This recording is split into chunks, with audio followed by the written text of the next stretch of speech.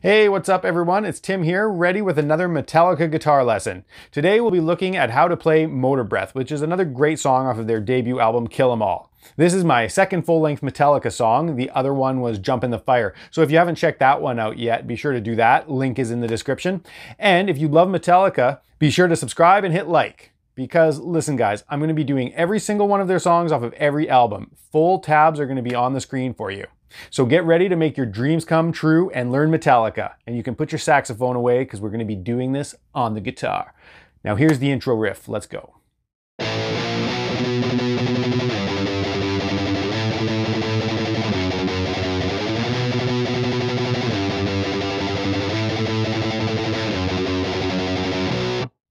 The trickiest part about this intro is really understanding 16th notes. So if you need a refresher on how to count those, I did a video on that a while back that should get you up to speed. You can click on the link up here, or I'll put it in the description as well if you want to check it out later. But let's get going here. So we start with 3 power chords. Starting on the A on our bottom string, we just walk up chromatically to the B.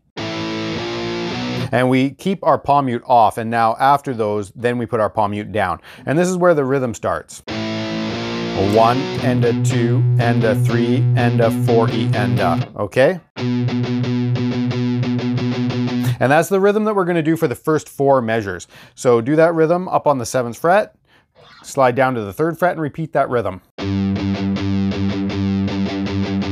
Come up to the 5th fret and repeat that rhythm. Go down to the 2nd fret and repeat that rhythm. There's a little bit of a trick here though. Okay, so we're going to do that exact rhythm, but on beat 4, you just slide up back to the 7th fret. Okay, and you don't have to be accurate about what note you hit. It's just a random slide. The important thing is to keep your pick hand doing 16th notes. So it's... Okay, it's just a random bunch of notes there as you slide back up the string and arrive back for your repeat on the 7th fret. Now, you could just keep things simple and do that exact same rhythm through the next 4 bars as well, but if you want it accurate, true to the original recording, the rhythm does change a little bit. On the next couple of measures, we have this rhythm. 1 and a 2 and a 3 E and a 4 E and a. So, just filling in a couple of the 16ths that were missing there. On beat 3, there's 1 extra 16th there. And now we go down to the 3rd fret and repeat that rhythm that we just did. And then up to the 5th fret, and the rhythm changes a little bit here again. It's missing a 16th at the very end of beat 4 this time. 1 and a 2 and a 3 E and a 4 E and down to the 2nd fret and repeat that rhythm. Okay, here's the whole thing nice and slow.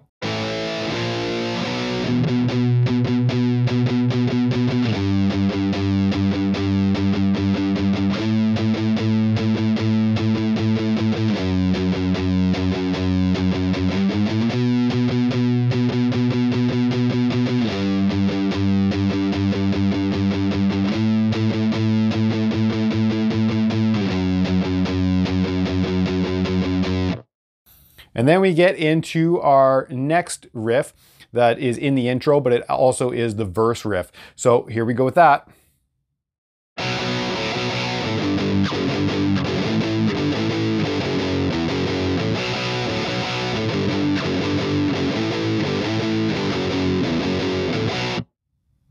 Now I see some people play this riff as starting with the B up here. But if you watch live footage, it's really apparent they're playing that B here. Okay, so which means we lift our first finger to get the A.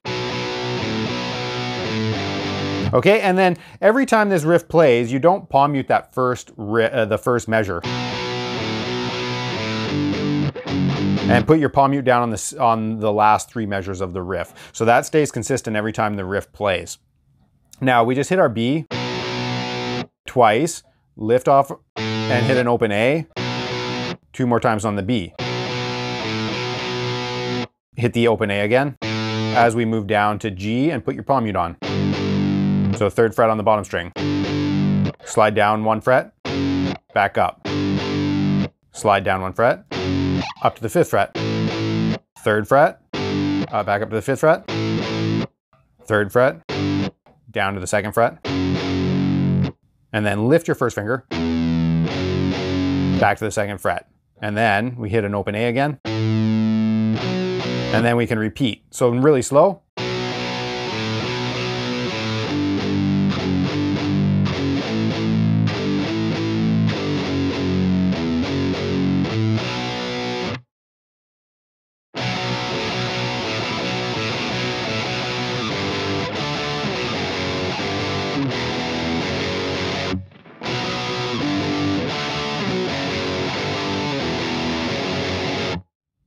The verse connects to the chorus with a 2-bar tag, and it's just hitting 2 Bs and an open A 4 times. We just do this.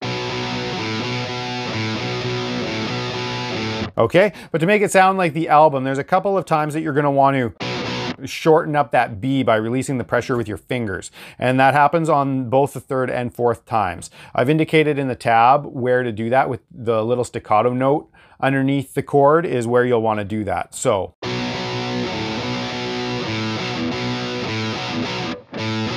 And then we're into our chorus. Okay, so our chorus goes B, down to a G, D up on the 5th fret. We want to do a quick B here, down to F sharp. So they're both on the 2nd fret. A B jumping down to the F sharp on our 2nd fret of the low string. So those 2 measures. Up to the G, E, open E power chord, F sharp. Okay, so you want to get a down, up, down, down, down. Okay, and put your hand down, release the pressure, make that one nice and short, and get a measure or a beat of rest. Now we repeat with starting on our B on the 2nd fret of the A string, G, up to the D, and then our B F sharp, G, E, and then our F sharp changes a little bit here again. And we're just doing straight 16ths for 2 beats, 1 E and a 2 E and a 3. Okay, and that's our chorus.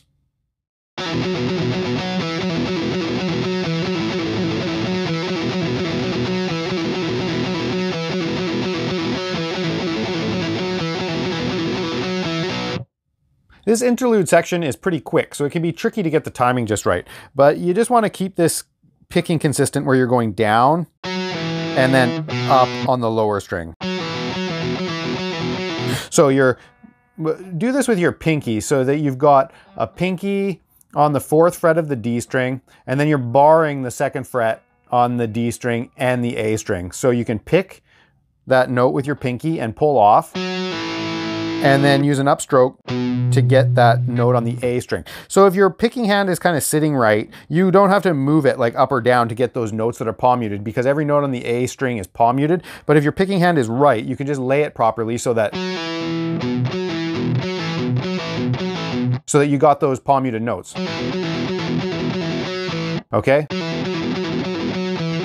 And then we do that for 2 measures. Okay, that 4th beat is just 4 and 1 E and a 2 E and a 3 E and a 4 and, okay, kind of tricky timing, and it's really fast. So you really just have to practice it over and over and over until that feel of it starts sinking in. Okay, and then we repeat that same idea, except we want to just move our 1st finger down a little bit so that the open A string is our bottom note. And then sneak that 1st finger back up for that bar. And there's 4 measures, and then those 4 measures repeat again exactly the same for a total of 8. And then we get back into another verse chorus. With an interlude section, it all repeats the same way again. And then we get into our solo. So here is the riff that happens underneath the solo.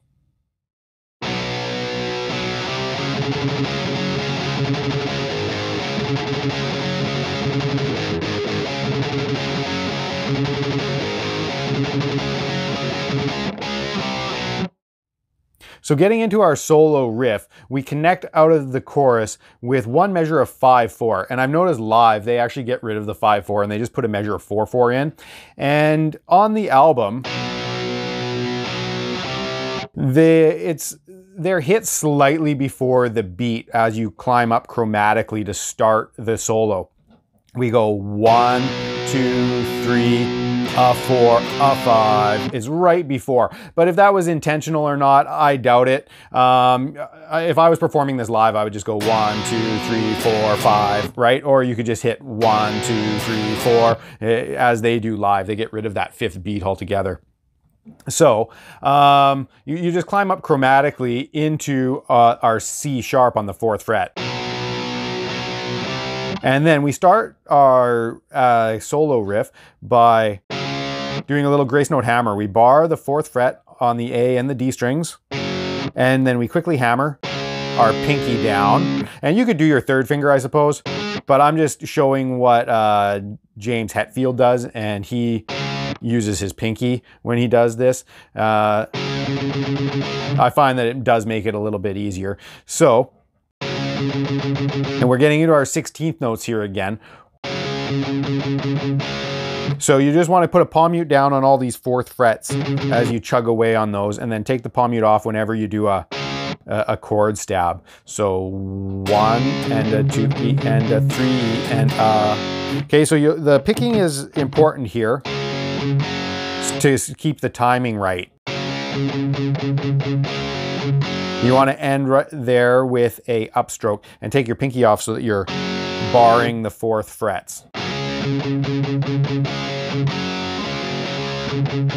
Okay, and then getting into measure 2, we take our pinky off with a pull off and then hammer it back down. And then we do our pull off again on beat 3. And then 2 hits down, just moving our power chord down to the 4th fret on the low string. So those first 2 measures go like this.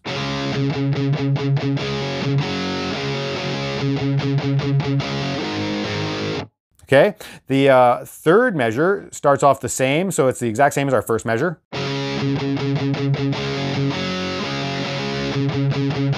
And the only thing that changes in our 4th measure is the last 2 beats. We just come down and do quarter note triplets. Okay, and make them nice and short by lifting the pressure off with your fingers. So all together, nice and slow, that section goes like this.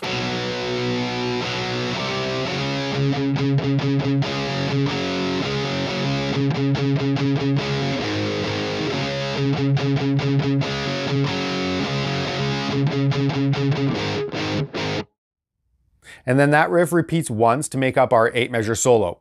But on the repeat, we change the 4th measure so that it segs nicely back into the main verse riff. And that 4th measure on the repeat will do this. 1 and a 2, 3, 4, and then we're back into the main riff. So. And then we're back into it.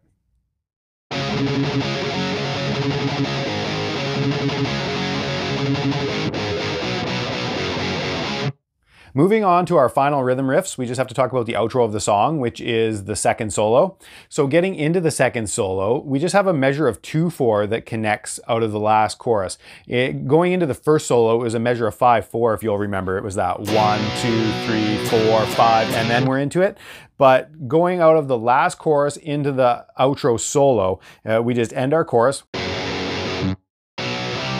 So we do away with that measure of 5/4, and we just have a measure of 2/4 to quickly connect. And we just play that riff underneath the solo 6 times, exactly how we played it underneath the 1st solo. Nothing changes except we're playing it 6 times.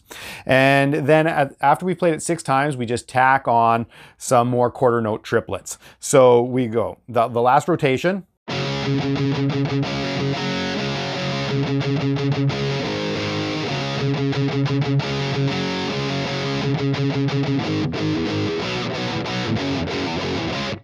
Okay, so at the end of that last rotation, we just quickly hop down to a B, down to the F sharp, and up to our C sharp.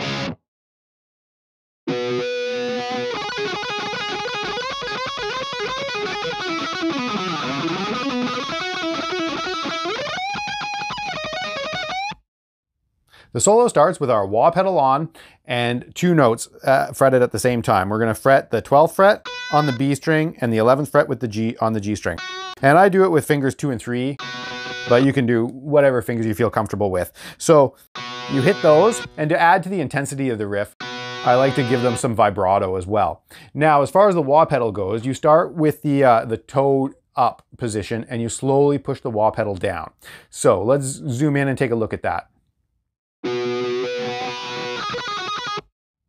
And then once you get into the rest of the solo, you can work the wah pedal a little bit, or you can just leave it alone, just as long as that wah sounds contributing a little bit to the tone, it's going to sound great.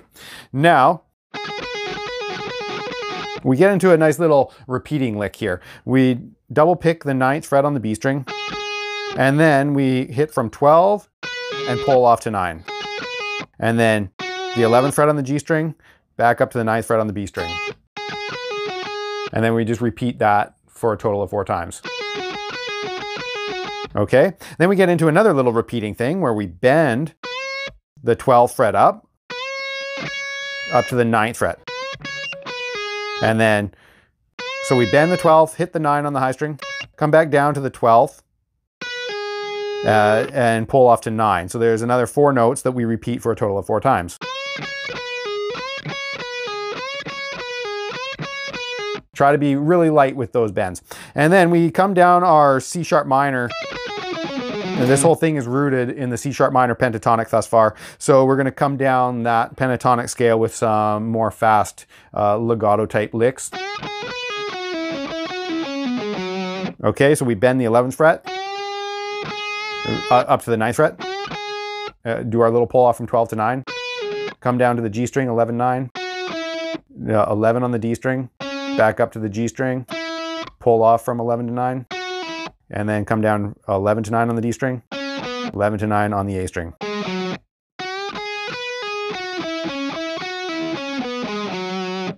Okay, now we, some more pentatonic stuff here. We slide down into 9 on our low string, 7 to 9, double pick our 9 so that we can slide up to 11. Then we're up to our D string, 9, 11. And then we're going to double pick our 11th fret to pull off to 9. Back down to the A string, the 11th fret. 9 and 11 on our D string again. And 9 and 11 on our G string. That whole phrase. Okay, and our final little phrase of the solo, another little repeating pentatonic thing, very similar to what we started with. We pull off from 11 to 9 on the G string, down to the 11th on the D string, back up to the 9 on the G string, and repeat those. And now we slide up into a 16th position, and he does do a little inflection on that 18th fret as he slides up, but don't be too concerned with getting an exact whole step bend. More, you just want to slide up and just get a little effect by slightly nudging the string as you move up, because it's going by so fast it's going to be very hard to get a true full step bend. And up to the 16th fret, and then bend the 19th fret. And now we're doing what's kind of a unison bend type thing. Okay, so we're hitting our 16th fret on the high string at the same time as we bend our 19th fret. And we're going to get a total of 3 bends in there. Okay, then we're going to hit our 16th fret again, 19th fret, pull off. And then we come down to our B string and go 19 to 16. So there'll be 3 hits on the 16th fret, 19 to 16. Another pull off from 19 to 16. Down to the 18th fret on the G string, up to 16, one more pull off between 19 and 16, and a whole step bend on 19 to finish it off, and you want to cut it off nice and abrupt. It's a really short bend. So our last 2 measures sound like this.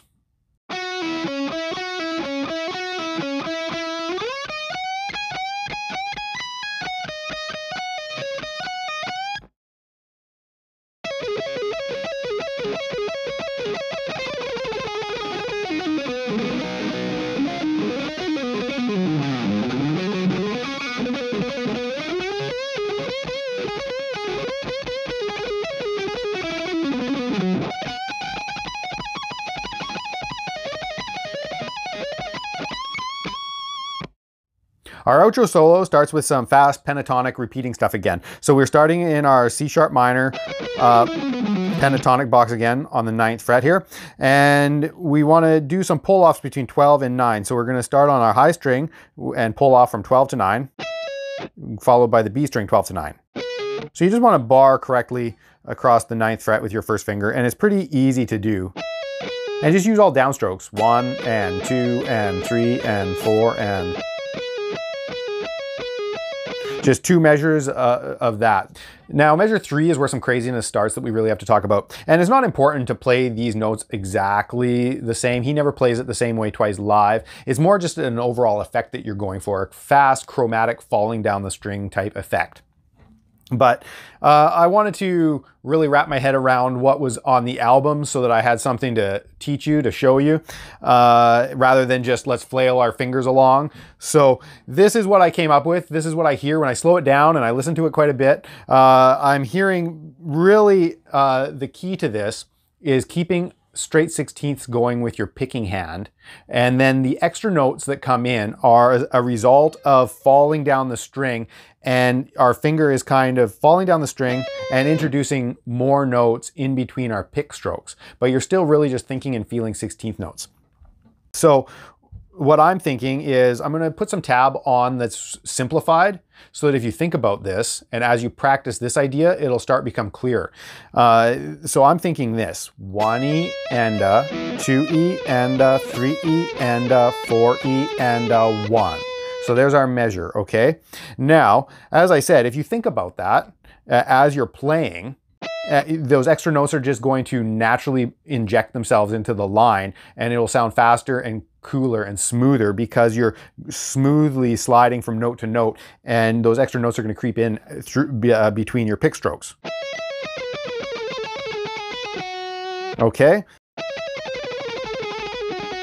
Okay, now that's how I'm thinking about it and creating that sound. Now you don't have to do this exact like I said, but I am hearing that 9th fret on beat 4 again, which is why I'm reaching my pinky up, because I'm kind of hearing him do that 4 and 1.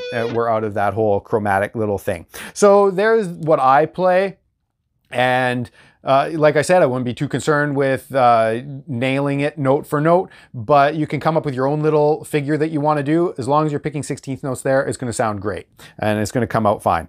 So moving on into our next phrase, we start with, as we've gotten down our string, we now are in this position where we're fretting 4 and 7. And it's a little repeating pentatonic thing that's not too dissimilar to some of the other stuff that we've already done. Pull off from 7 to 4, 7 on the B string, back up to 4 on the E string, and then 7-4 on the high string, and 7-4 twice on the B string, 6-4 with a little bend on it. Okay, now we get into a little double stop thing. It's really fast, so it might take you a little while just to really feel the rhythm of this, but you want to pick 6 on the D string, 4 on the G string, and then do that twice. So 6, 4, 6, and then we're going to hit fret double stops. So you want the 4th fret on the B and the G string. And we do that a total of 3 times. And then we go back to our 6th fret, roll that 3rd finger so that you're fretting 6 on both the G and the B, and then back to the 4th fret. Okay, and then we're going 6-4 again on the D and G strings. Do a bend on the 6th fret, up to the B string, 7 pull off from 6 to 4 on the G string, 6 on D, back up to the G string for a 4, and then a 6-4 pull off, 6-4 pull off on the D string, and then a 6-4 on the A string. So that measure sounds like this. Into our next measure, slide into 4, 2-4 on the A string, sliding into the 6th on the A string. Okay, 4, 6, double pick that 6 to pull off, back to 4, down to 6 on the A string, 4 on the D string, 6 on the D string, 4 and 6 on the G string. Okay. And now to get this next measure just right, you want to put a little, really pick hard on that downbeat and even get a little bit of a pinch harmonic there. And you can yank the string a little bit, okay?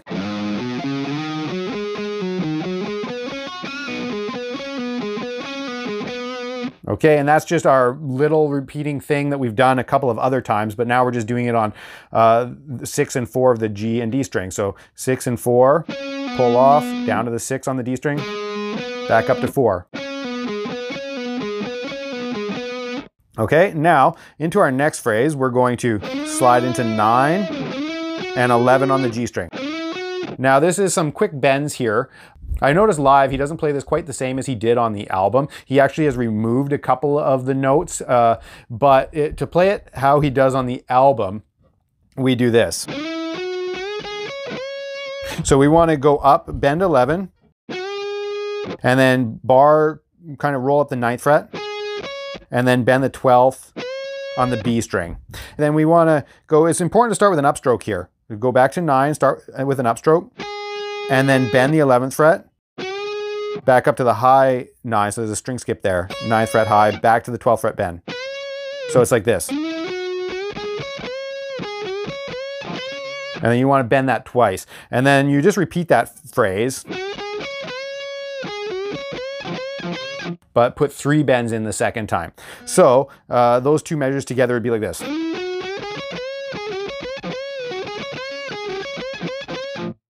Okay, and then we get into our next little phrase, and that is 12 to 9 on the B string, and 2 more picks on the 9. So 12, pull off to 9, and then 2 picks on 9. Then we repeat that pull off, go up to the high string and do that pull off, back to the B string and do that 12 to 9 pull off.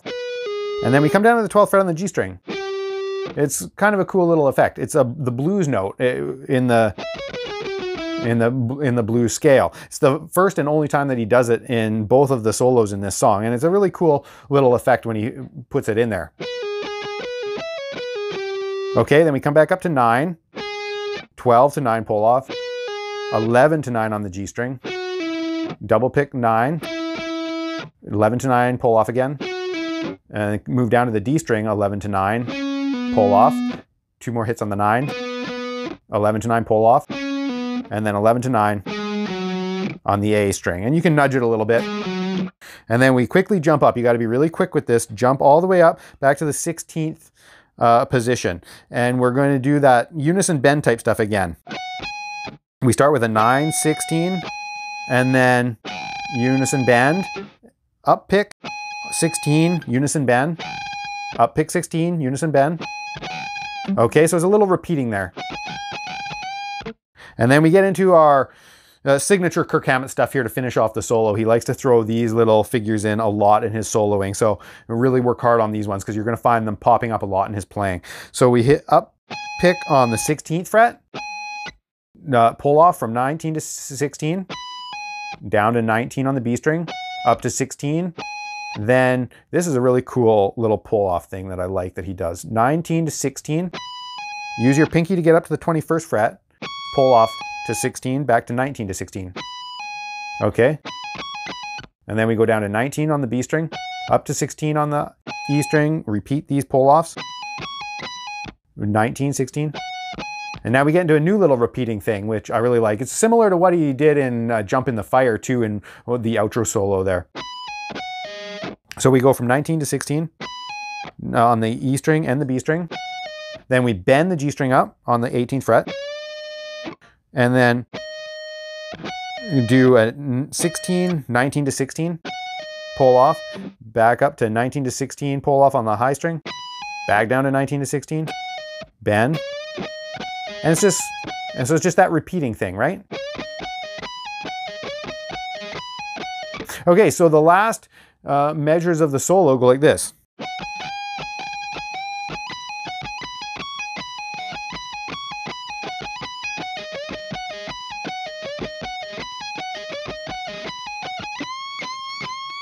And then you just end with 3 bends on the 19th fret. So we come out of that repeating thing by bending 18, 16, 19 to 16 pull off, 19 to 16 pull off on the high string, 19 on the B string, 16 on the high string, and then our 3 19th fret bends. And that's the song. And at the very end of the solo, over the last couple of measures, another lead guitar is overdubbed, and you hear a big pick slide. Okay, so all we're doing is we're taking our pick, the flat edge, putting it perpendicular to the low E and A strings, and just sliding down the string. Okay, and it sounds nice and big and huge on the recording because they put some flange on there. So duplicate that and you got her made. You now know every single guitar part in Metallica's Motorbreath. So there's how to play Motorbreath by Metallica on guitar. Remember to subscribe for even more Metallica, as well as plenty of other songs by your favorite artists, all with professional guitar tab provided. Let me know all other songs that you want to learn by dropping me a comment, and I'll see you next time.